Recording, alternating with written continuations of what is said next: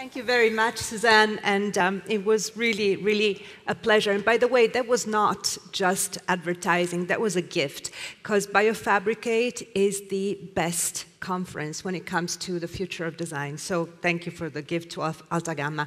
My name is Paola Antonelli, and I'm part of the steering committee, and I have helped Alta Gamma put together this conference. I'm very proud of that. And right now, I would like to bring you into the next panel that is going to be about biofabrication. It's true that it's 10 years. It's 10 years and more. It's 10 years for me since this exhibition, Design and the Elastic Mind, that is an exhibition that we organized at the Museum of Modern Art that was about design and science. And during that exhibition, I encountered the first ideas about biodesign or ideas about the future of design with biomaterials. And at that time, it was still quite naive and beautiful. So you can see here behind me a wedding ring made with bone cells by your loved ones. So these great students from the Royal College of Art would just grow the cells of your husband or wife, and you would have a wedding ring made of these bone cells. Or up there is the design for a possible steak of the future. If you can grow meat in vitro, it can take any shape. What shape should it have?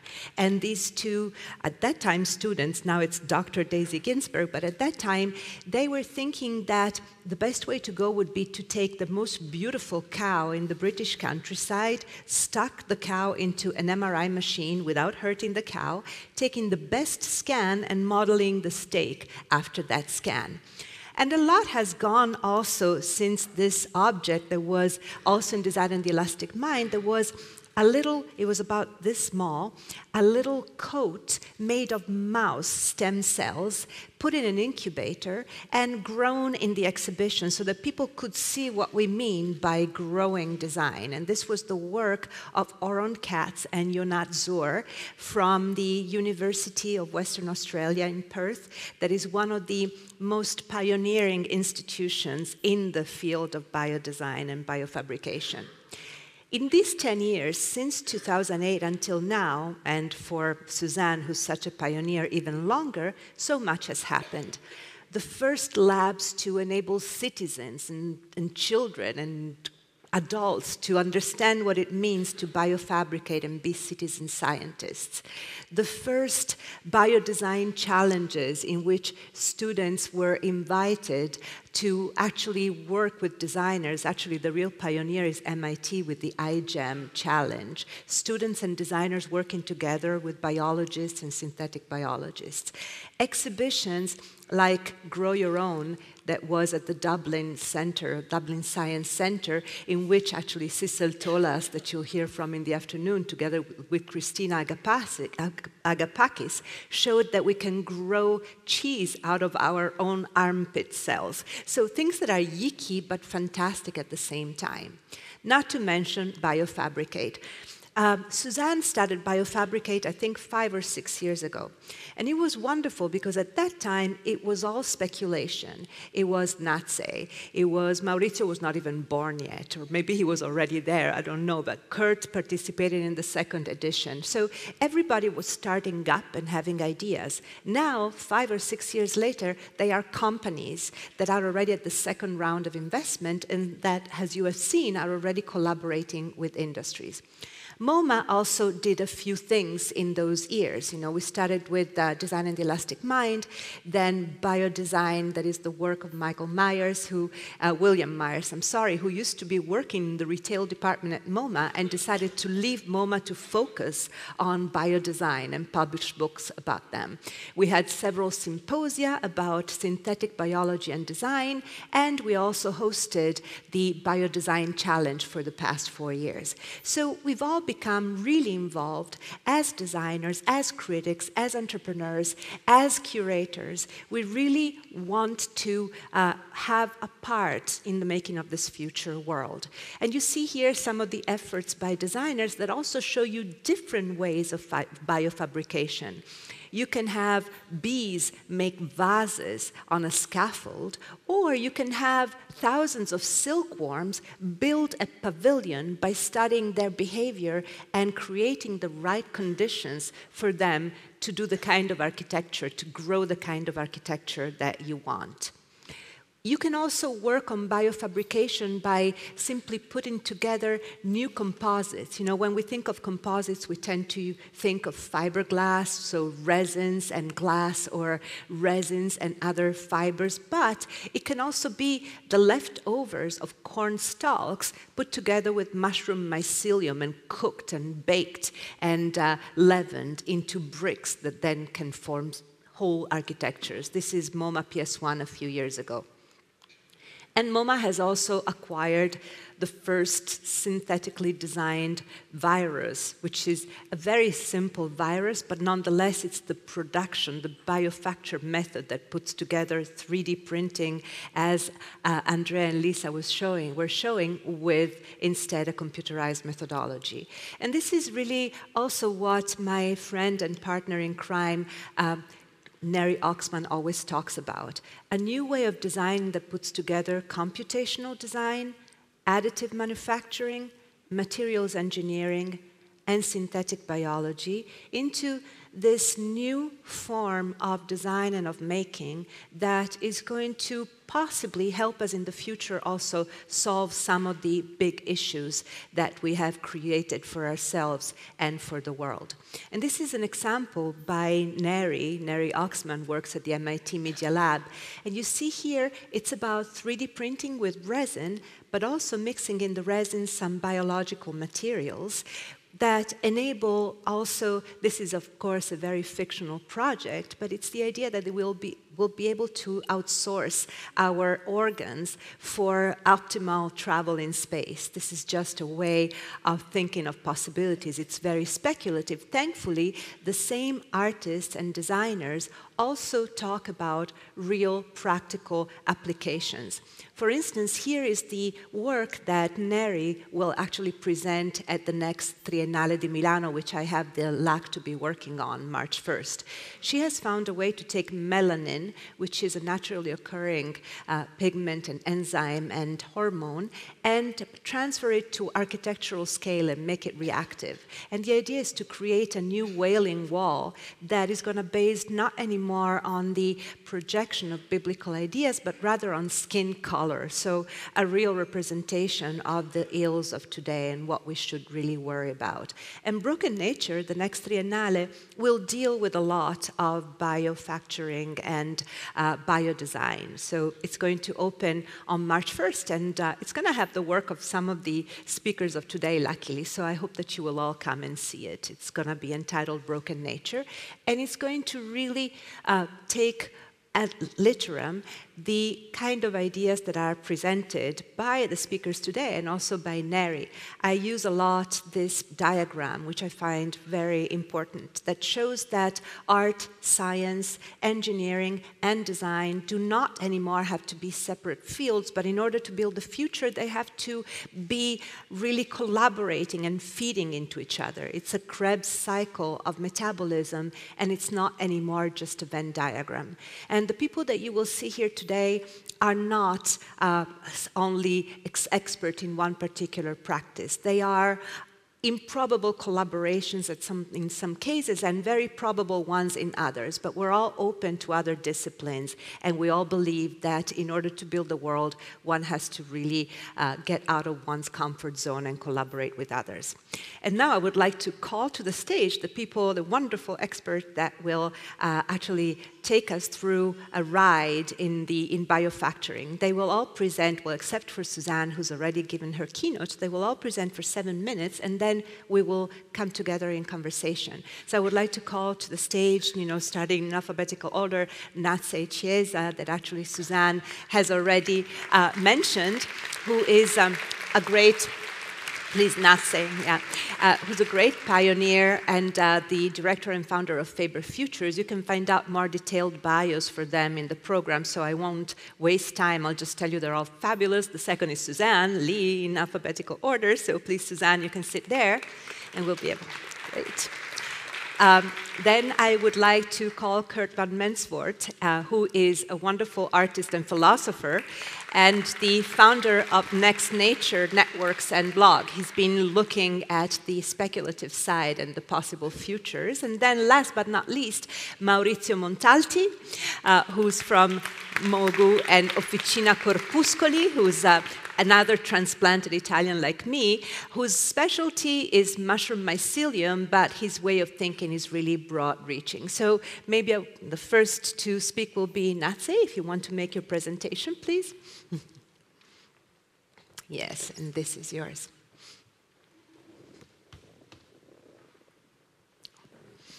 Thank you so much to everybody and Alta Gamma for inviting me to be here. I have to say I've never been in a position to have Suzanne Lee speak before me and followed by Paola, so I feel like my presentation has been set up so beautifully, so thank you very much for that. So the confluence of computational science and biology is creating an unprecedented revolution in which biology becomes technology. The scientific field of synthetic biology now enables us to engineer novel behaviors into living systems. In this sense, biology has become a design space. Today, I would like to talk to you about some of the cognitive and cultural leaps that have begun to take hold at exactly the same time that we are seeking to reevaluate and redefine our relationship with nature for the next 100 years and to follow. And this is really preceded by 150 years of extractivist economies, and we're really wanting to see how the fourth industrial revolution will determine a continued success for ours and other species. And the state of mind that we enter this revolution really matters. In Homo Deus, Yuval Noah Harari pronounces that because of this confluence between the computational science and biology, organisms are now living algorithms, and therefore the living can be reduced to programmable interfaces through which data flows. Now, synthetic biology is built on this idea, integrating disciplines like systems biology, bioinformatics, chemical engineering, to build programmable living systems. As architects of the platforms and the tools that make biology, easier to engineer, synthetic biology startups are becoming the new tech stars of this era. From value-added chemicals to pharmaceuticals and materials, biology as technology is opening up a potential application route that will transform entire industries. But what happens when you expand this interdisciplinary melting pot to include practitioners from the humanities? Once biology is easier to engineer, how are we going to make our material environment, and what purpose will this serve? And if indeed algorithms are organisms and vice versa, what data sets are going to inform their existence? These are some of the questions that we are asking and exploring at Faber Futures. Since biotechnology holds, in our view, many of the answers to some of our biggest challenges, we explore how we might leverage biology and biotechnology to enable sustainable futures. As a creative R&D lab, we focus on how a design-driven biotechnology opens up new possibilities for synthetic biology. So we're working in partnership with synthetic biology startups, with brands and emerging researchers to build an understanding of this emerging field and identifying where design and biology can drive innovation together. So at Faber Futures, we're working through an evolving framework where we explore ecology. We are asking how human-centered design is going to evolve when we start to design for a multi-species agenda. Cultures is focusing on the kinds of mindset changes that need to happen across disciplines and industry to enable this transition. Materiality is our R&D space where we really explore new material paradigms that are emanating from biological systems design. And finally, frontiers. This is the place where we map the future possibilities, asking really what are the new biological futures and how are we going to build them. And so while there's overlap with some of the work that we've been doing this year between all of these frameworks, I'd like to give you a brief snapshot of what our project space looks like in this context. So you'll be familiar with Project Silicolor. It's been referenced a couple of times this morning.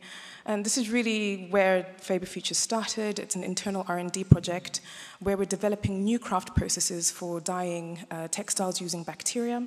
We're currently developing a new body of work for the Koert Triennale, which opens next year. Now, we've been working with Silicolor for about 8 years. It's a soil-dwelling microbe or bacteria that produces pigment, and we've been working with it to dye textiles. And we've been developing different protocols that enable us to start to arrive at a range of different aesthetic outcomes. It turns out that beyond the aesthetics, when you grow Streptomyces silicolor directly onto textiles, you can reduce the water consumption for dye processing by up to 500 times, and at the same time eliminating the need for toxic chemicals that are ordinarily used to fix these dyes. So this is pretty awesome, but another thing that we learned when you start to design with living systems is that by working with a self-replicating system to design textiles, we're actually innovating because of the novel processes we have to develop to be able to work with these systems. So it's a huge area for how industry is going to work in the future. So for the Triennale next year at the Koert, we'll be exploring engineered print processes that we have been developing over the years. So please stay tuned to see how those new projects develop.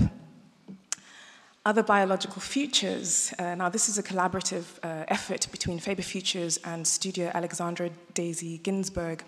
In this joint editorial for MIT Press and MIT Media Lab, we've been asking if designing with biology is going to make a better world, and for whom and for what species this matters. Through a host of different conversations, Daisy and I identified that we are at risk at collectivizing what is a single vision of biological futures based on the narratives of a few group of practitioners in the world. So how do we open this up? Our approach to this editorial was to make the technical pursuit, if you like, of biodesign completely contingent on the social realm. And we discovered very quickly that once you bring the social into biodesign, the pool of who is a biodesigner expands, and the kinds of voices that can contribute to the envisaging of our futures also expands. So through other biological futures, Daisy and I are opening up a conversation about biodesign between practitioners whose practice is other to each other, so that through these discussions, our authors, of which Suzanne Lee and Christina Agapakis are a pair, will be able to help us locate new possibilities of the design of biology. I highlight just one conversation between Jim Agioki and synthetic biologist and co-founder of Colorifics, and Emeka Okofa, who is founder of Maker Faire Africa and curator of TED Global. Now, together they discuss how new tech startups in this space need to start thinking about not just the design of living organisms, but the business models for a biotechnology that is open. And biotechnology that is open is important for equity across all its user base. So drawing from their own backgrounds in technology and from Colorifics is scaling the engineering of yeasts to produce pigments for textiles. They show how distributed fermentation models could offer a business model that enables people to have autonomy as to how they work with biofabrication in the future. So how do we imagine life after oil? In this question, we were invited by Tanween, we were invited by the ITHRA as part of the Tanween, which is the Creativity Festival in Saudi Arabia. And we really explored how the ecological, cultural, material, and frontier space in this environment is playing itself out for a nation coming to terms with limits of an economy underpinned by fossil fuels. So we explored Saudi life after oil using this framework and quickly discovered that biodiversity is one of the key design spaces of the future. And finally, I'll end with the Forbes pigment collection at Harvard. We've worked on a project recently where we were invited to donate a pigment sample of Streptomyces pseudicolor to the archive. And our label for this pigment sample is actually DNA encoded into the sample. We've taken the description of the project and encoded it into DNA, which is really a space that we're watching closely in terms of biodesign, and we really invite you to explore the idea that future archives are going to be encoded using DNA. So I end with the last part of Yuval Noah Harari's initial statement, and it asks that in a post-digital era where we enter a deeper phase of connectivity, this time it is a connectivity to whole systems, living and non-living. This makes making with life complicated. What can be designed at the molecular scale should also be understood within a broader context, so that what we design and what we decide to design embraces these technologies within a broader context. Thank you. Yeah. Good. Is that you? Yeah. Mm-hmm. So, I think so. I never know if Italians do the V of the last name or the M. So, who's next? Is it Koert van Mensvoort or is Maurizio Montalti? It's not Suzanne. Let's put Koert. Let's put Koert. Suzanne then. again. Yeah. No, not Suzanne. No. Mm-hmm. No. Let's go with Koert van Mensvoort, please.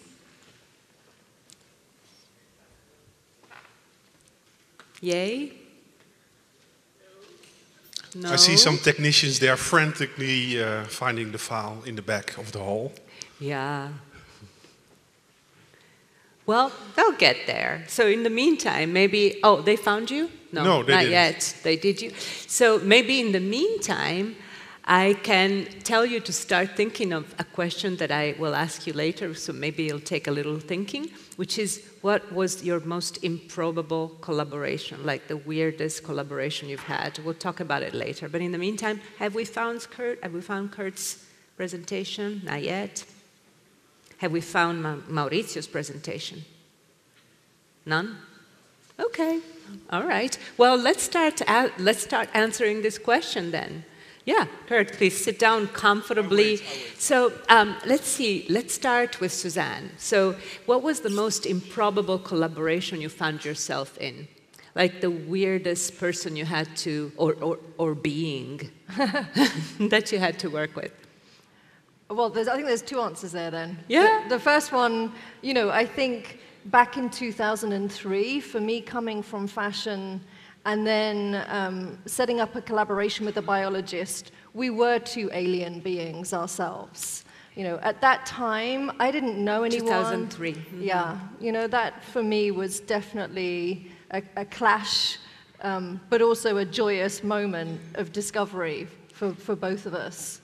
But if I think about the most alien being, it's probably the kombucha organism that I ended up the kombucha, yeah. Or, spending every day of my life with for 10 years. But it's funny because many designers said the same. We were talking about Oron Katz, who was such a pioneer in Perth, in Australia. And the funny thing is that if you go to Oron and Yonat's office, they're artists and designers. It's a lab. And actually, they set it up in the art school, and now scientists, at the beginning it was kind of weird, but now scientists from the whole university want to go to it and use it because it is such a conducive environment, not only to scientific experimentation, but also to imagination. Mm-hmm. So, and then I would like to ask Koert, what was your most improbable collaboration? Well, I think in 2011, I started working with Professor Mark Post, who was then a tissue engineer growing heart valves. And he was interested in the space of growing meat. And he said, I'm going to present in 2 years' time the first lab-grown burger. And he was at the same university. Which year was it again? This was in 2011, and he told me he was going to present his burger in 2012. Did he did not manage. You didn't make it, huh? No, but he made it in 2013, and it was a very expensive burger, 250,000 euro to make, because it was the first burger grown in the lab. So without having to slaughter an animal, we just take some cells and then we grow the burger. I had meat chips. I don't know if I can say anything. Yes. But I tasted those a few years ago. You like them? Well, at the beginning, yes, they sounded like a beef jerky, and at the end they had a little bit aftertaste that was metallic, but otherwise, they were, yeah, I could live Yeah, the on metallic taste is actually it's a challenge because that relates to the iron in the blood. The iron, And yeah, to grow that outside an animal, while not hurting an animal, to have this meaty taste with iron and blood in it, it's a challenge. So well done. But see, 10 years of or more of trying to make in vitro meat. Interesting. And Maurizio, what about you?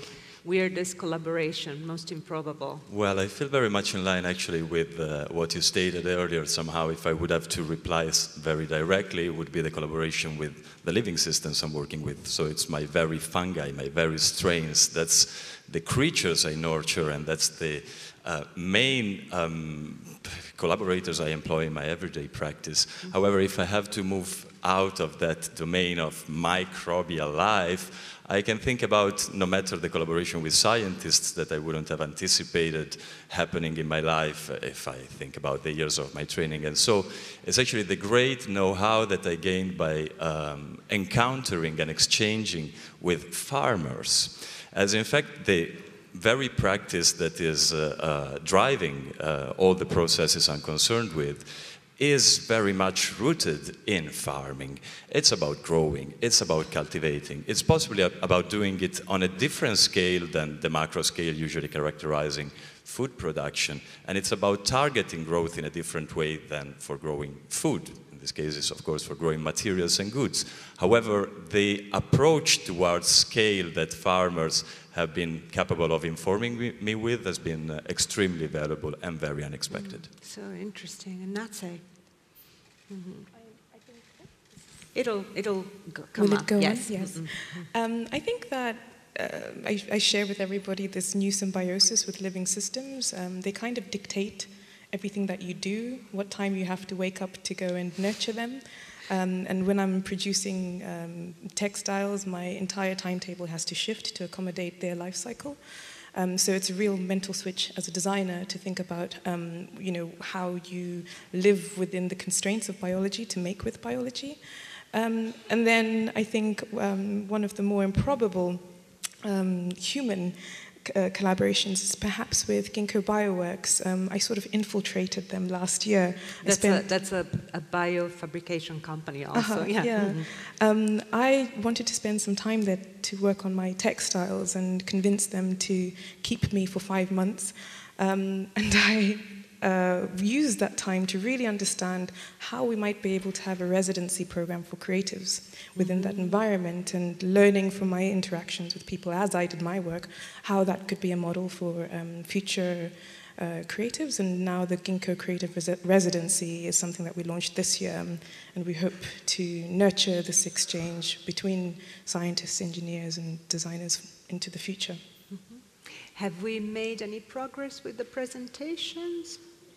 Doesn't seem that way. Thumbs up? Yeah. What is that? That's a thumbs up. Thumbs up. Then you can go. Yeah, we don't see it here yet, but it's... Koert. Oh, Yay! exactly. There you go. So now I only need Fab. the clicker. Yeah, indeed. Koert van Mensvoort. Yay! Thank you. Biofabrication. Yay!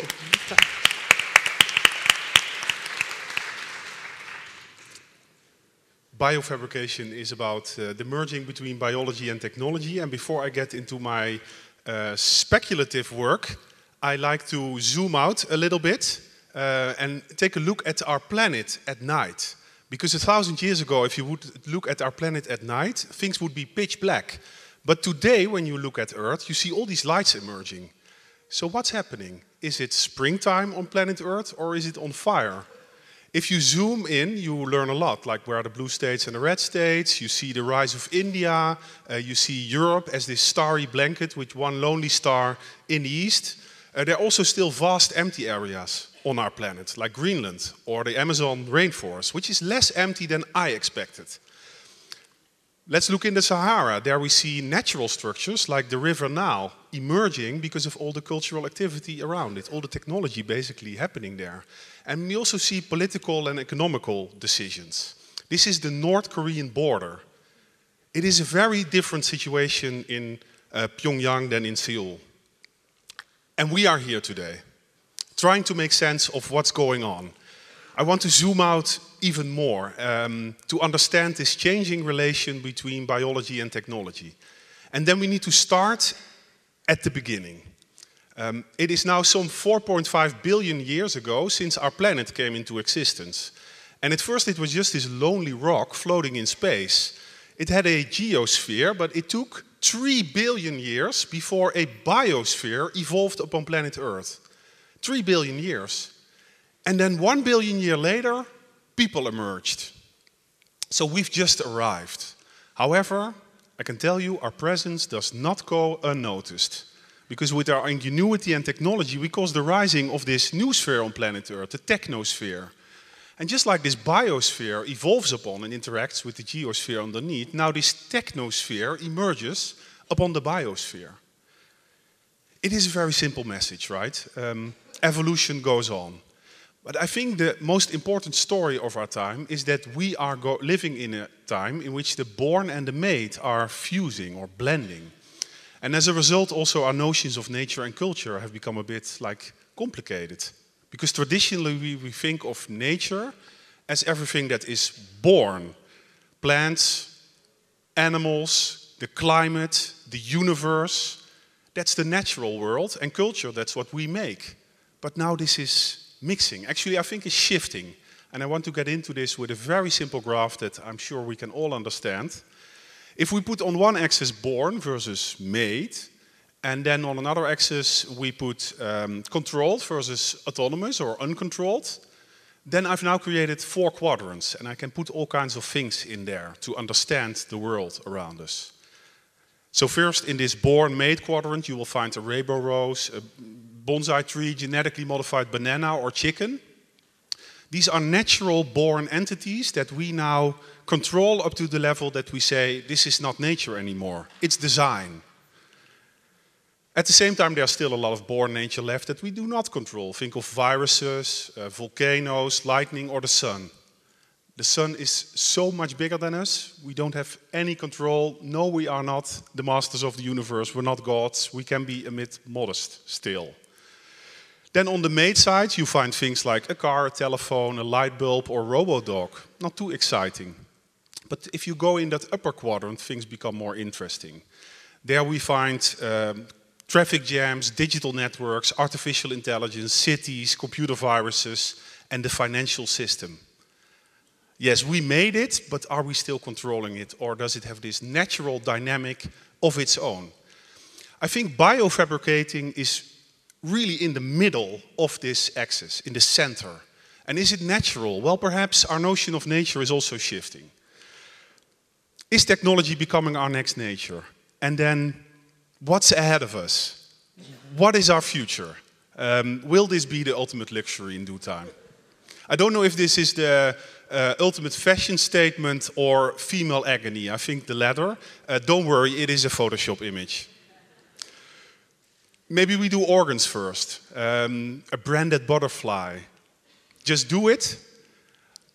Or let's start with some microorganisms. Here you see an algae lamp. Algae, they live on sunlight, photosynthesis. And then we take a little bit of energy from the algae to light the lamp. If you turn the lamp on too often, well, it's bad for the algae. You have to replace them. So it's this very clear connection between biology and technology, which is also the case in the final project I like to show. These are the genetically modified stingray leather sneakers. Yes. And here we did a speculative company. I show you the commercial.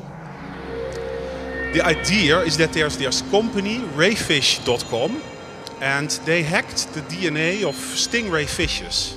On their website, rayfish.com, you can go there and experience everything. You can design your own fish according to your likings with a pattern that you love. And then after 3 months' time in this fish farm, your fish is turned into your own bio-customized stingray leather sneaker.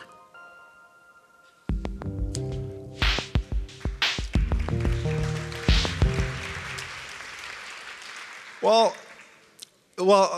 about 10,000 people wanted this sneaker and participated in a contest. There were also, I think, 10,000 people who said, well, this is taking our consumptive attitude towards animals maybe one step too far. This sneaker is made of genuine stingray leather. It's still painted, I have to add. So it's a speculation, it's still a fiction. But I am sure about one thing, is that we have to understand that we created this technosphere. It was never our plan or design, it kind of grew around us, but it's not going away. We cannot go back to nature. We have to combine biology and technology to go forward to nature. Because in the end, this is not happening on one sphere, but it's all happening on, it's not happening on three spheres, it's happening on one sphere, which happens to be our planet. Thank you. And Maurizio, your turn.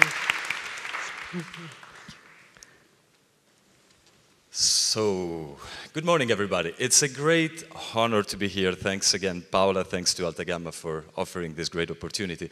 And I think it's an opportunity also to a little bit expand on some of the notions that have been introduced earlier. I see that maybe the presentation has not been working too effectively, but possibly that I always have case. Questions in case. Right. Oh, here it is. And now, yeah, we can skip this. Now, I'm a designer by background. I still define myself as such, no matter if the practice that I carry on with is rather multifaceted.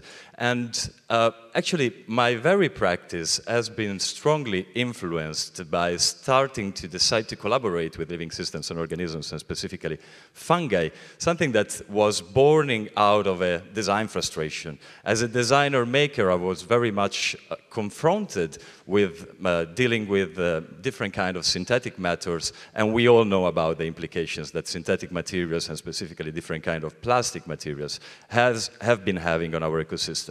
So just to expand a little bit on the fungal mycelium that has been mentioned several times today already in the morning, what you look at here is in fact the actual fungus. So we all know the mushrooms, right? So we know them, we put them on our table, they are the fruiting bodies that are just the reproductive stage, the reproductive body of a much wider organism, which is called mycelium. It's the actual fungus, which consists of a very intricate network of interlocking cells. It's these long filamentous cells that are to be seen on a microscopic level, not possible to see with the naked eye.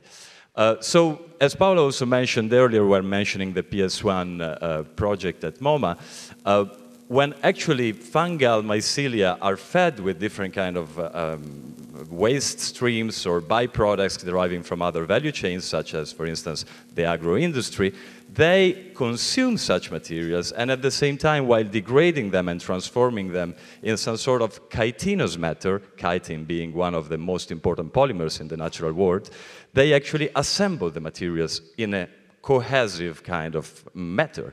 And that was the very ground that gave me the opportunity to start reflecting on introducing new ways of looking at design and at production, not anymore filtered through the idea of exploiting finite resources, but actually of employing living systems for methods rooted in growth and cultivation, inspired by agriculture, but transported, of course, in our current biotech era.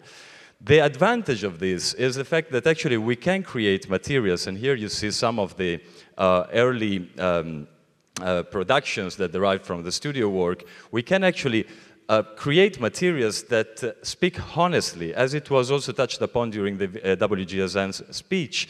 These materials actually have textures and have expressed a language that clearly speaks about the process that brought them to life originally. And they are responsible products. They are 100% natural in their essential form. At the same time, it is possible to imagine, and here I see also an image is missing, to completely revolutionize manufacturing processes, as in fact it is possible to imagine actually merging different parts in a product just by means of fungal adhesion, so growth processes, without the need of screwing, gluing, and adding too many extra materials within one very product. Somehow I believe that designers, and that was my case, have a great responsibility in making this kind of developments becoming a reality. Very often you see wonderful experimental design projects that just stay at that very level. And personally, I decided to embark in a life challenge when deciding actually to try and transport the experience generated as part of my Amsterdam-based creative practice to scale, and so to reach industry in order to possibly reach with this type of innovation the largest collectivity. That's where we started to incorporate about 3.5 years ago a company based here in Italy, actually, in the north of Milan, in the province of Varese, called Mogu, where we are standardizing and scaling up a number of technologies concerning the use of mycelium for the creation of different typologies of products, with a specific focus on interior, but particularly with a specific focus on product.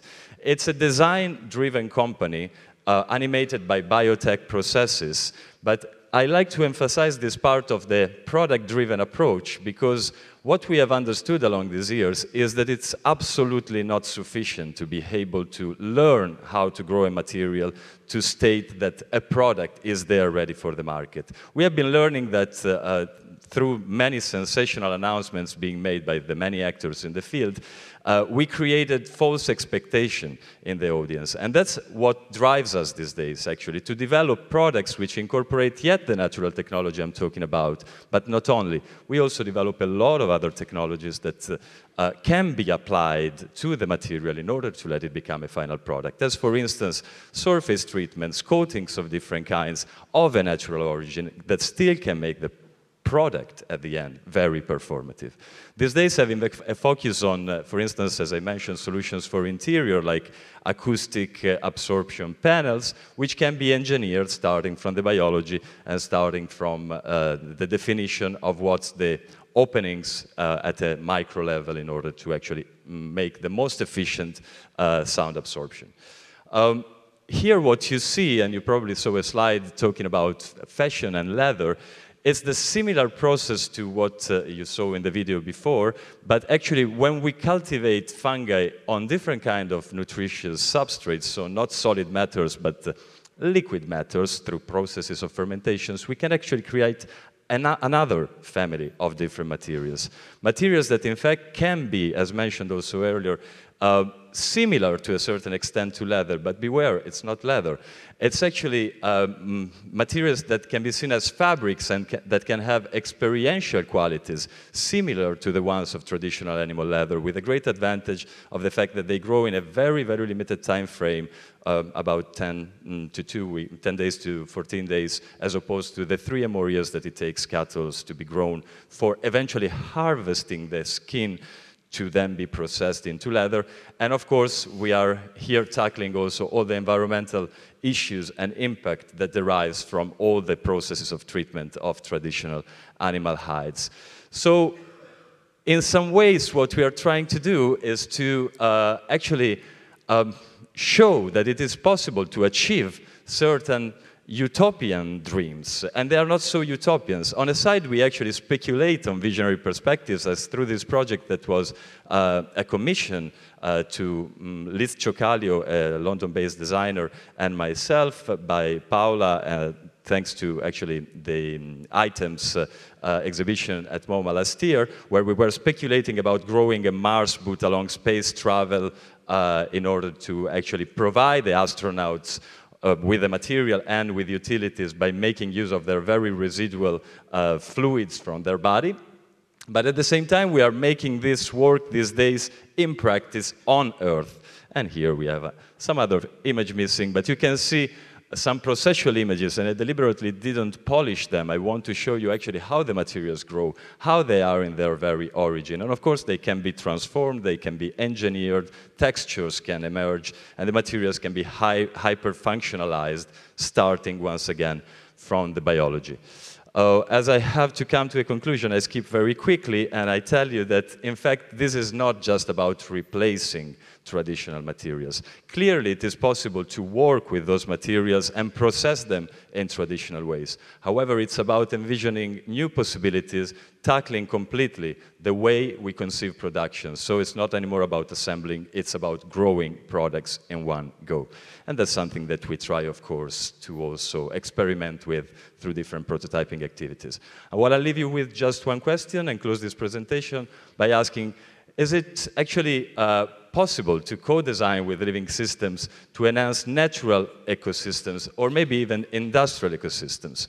Well, I believe it is very possible, and that's what I personally am very committed to. And I hope that this panel and these introductions and these presentations possibly are going to also positively encourage you to dive deeper into this subject and to make it your own in order to co-develop and co-work towards a future better development.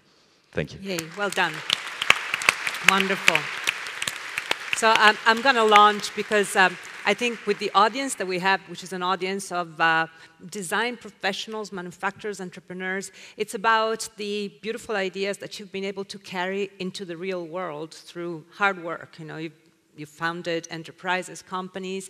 Now, when you hit the real world is also a world of regulations and laws and standards. So I would like to know about those challenges, especially from Suzanne, I suppose, and Maurizio. Natsai, you're getting there, and probably Koert, you also know about it from the outside, but I want to ask you about something else. So Suzanne and Maurizio, what about the standards and regulations? How do you go about it?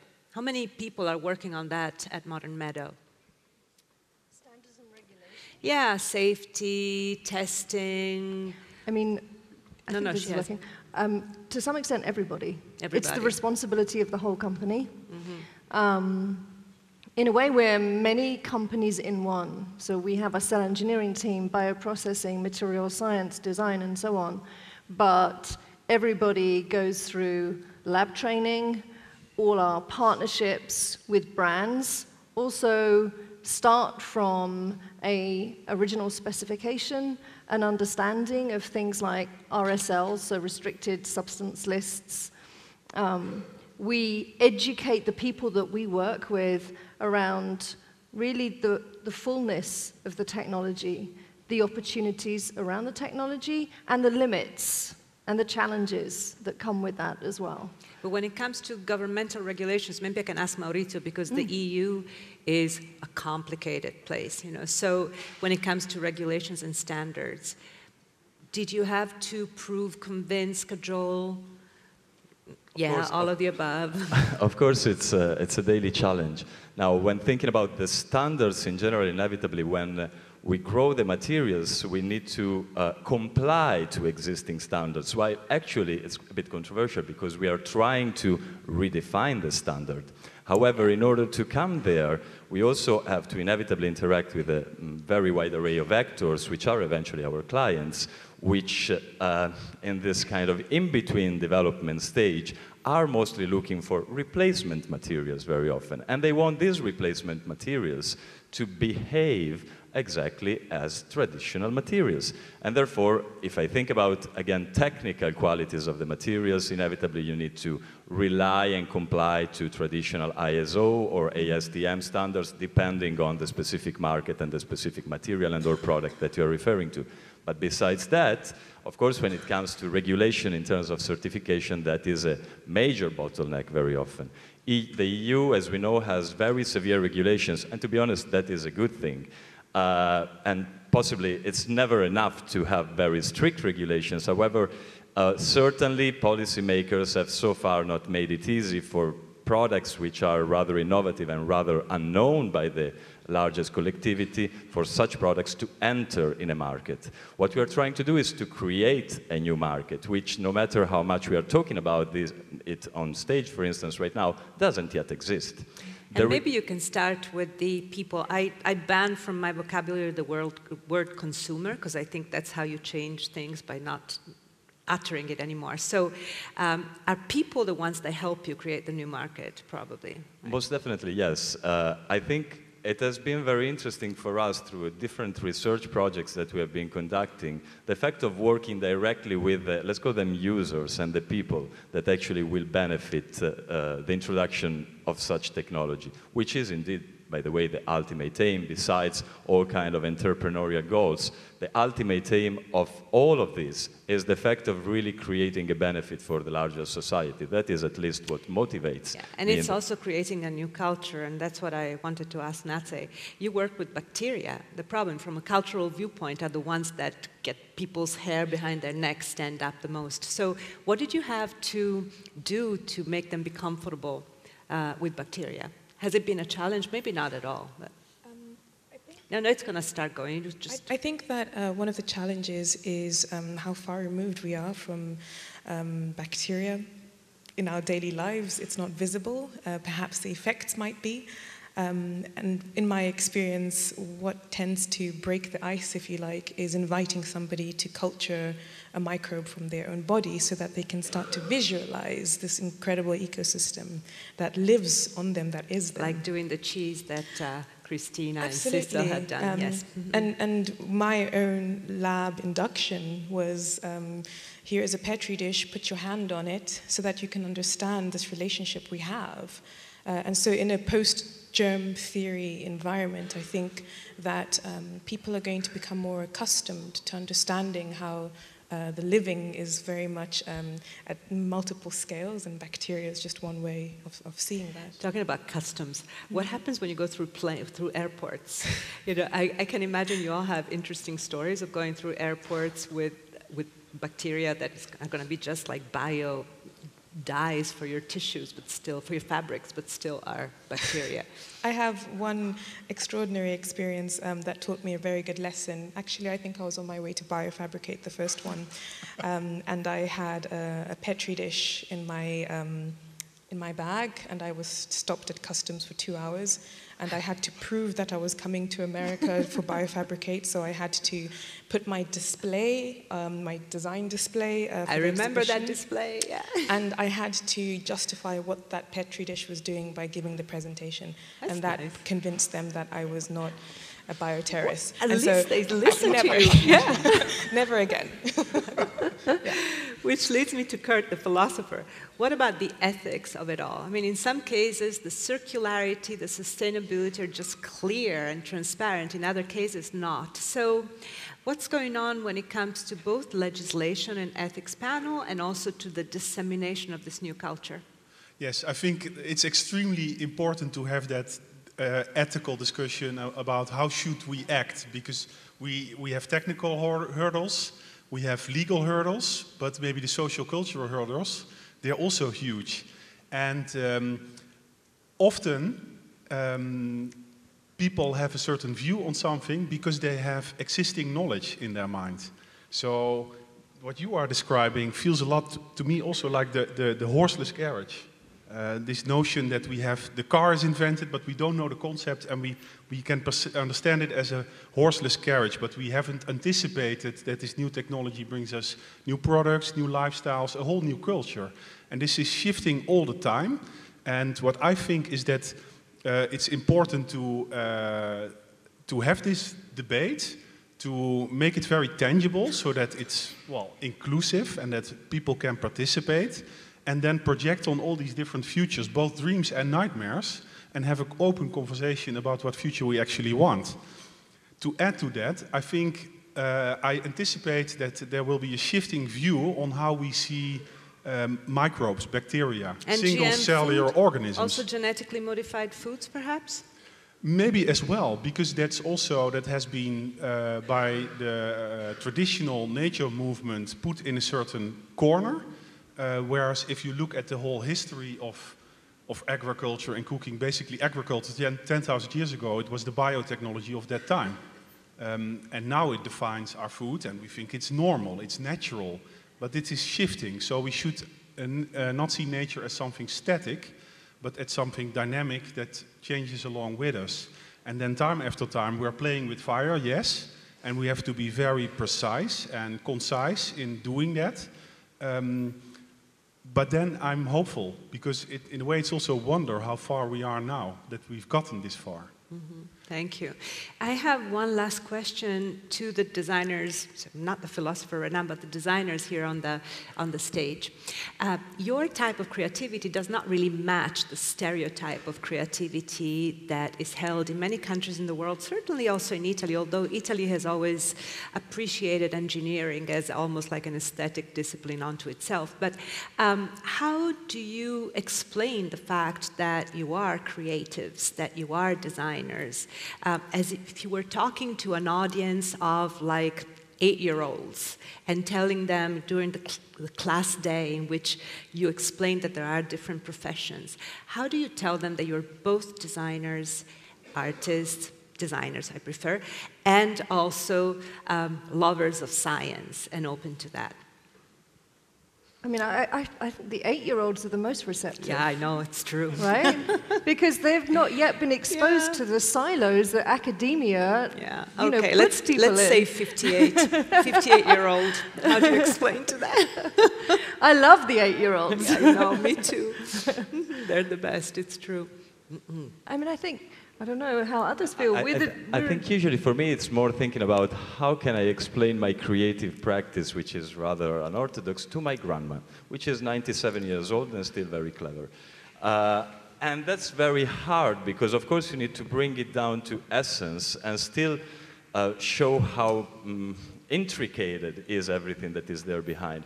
I actually like to explain usually about how it's about just making use of the tools and the know-how belonging to another field of application that though are filtered through a methodology which is fully design-driven. So it is the approach that matters. And in the practice, this on a theoretical level as well, but in the practice, it is that ingenuity in working with materials that allows you to unexpectedly encounter something that you would have never anticipated, the very concept of serendipity, which is, as a designer, what really drives, in my very case at least, your work, and what made such a very unexpected development happen, something that I could have never anticipated on. Natsai? My grandmother weirdly gets Grandmothers are where it's at. it. She gets it, she does. But I think it's because of a mindset, right? And so I always try to explain, and it is a journey to arrive at the point where you know how to frame it, that it is looking at technologies as we did with the digital era and understanding how they fit within a creative context. So for me, it's just an evolution from that period, from the digital era to the biological era, and that's how creativity can live in that space. Now, I said it was last, now it's really last. But if we look at modern Meadow or Mogu, are your materials available? So can people buy them, or do they have to enter in partnerships with you and grow them with you?